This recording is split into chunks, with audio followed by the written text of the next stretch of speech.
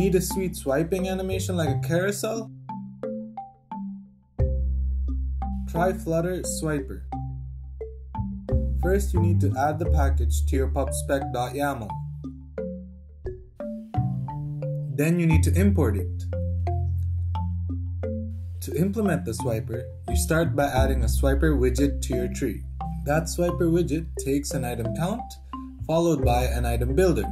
The item builder gives you the build context and an index, and you have to make it return any type of widget that you want. Remember, these are the widgets that will be shown in your carousel. In order to change the size of the widgets within your carousel, you can use viewport fraction and scale. You can also change the layout so that you have a stack of widgets that can be swiped off, revealing the next.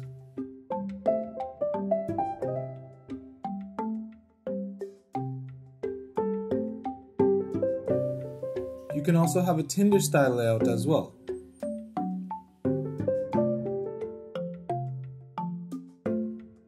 Also, manual control can be added by adding swiper control. This allows the user to manually control the carousel. Pagination can also be added by adding swiper pagination. This reveals the indicators at the bottom of the swiper widget. You can also customize this to your liking as well by creating your own pagination indicators. Finally, you can even add your own custom layout animation. Just specify the layout type to swiperlayout.custom and add a custom layout option with the configuration you want. There's a whole bunch of options and more customizability with the Flutter Swiper widget. Visit pub.dev/packages/Flutter Swiper for more information. Hey guys, it's Avinath from the Colombo Flutter community. Thanks so much for watching the first episode of the Package of the Week series.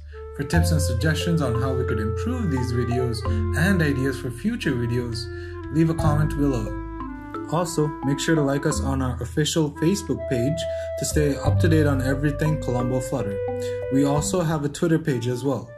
And always remember to subscribe and like these videos too.